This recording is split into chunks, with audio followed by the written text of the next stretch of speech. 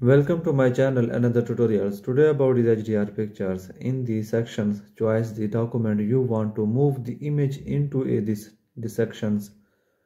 I will choose my portrait JPG document. When you are ready, click OK. Photoshop duplicate the layer and sends it over to the other document.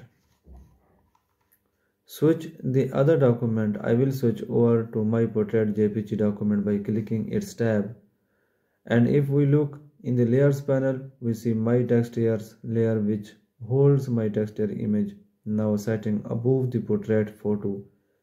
On the background layer, both images are now in the same document.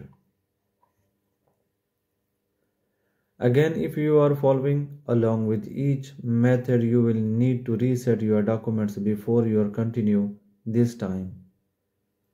The only document we need to reset is the one we moved the image into, in my case the portrait JPG document. To remove the duplicate layer from the duplicate, go up to the edit menu in menu bar and choose undo duplicate layer. Drag and drop between documents. The next few ways we look at are for moving images between documents, all dragging and dropping the image. Thanks so much for watching. I will be coming next video. Goodbye.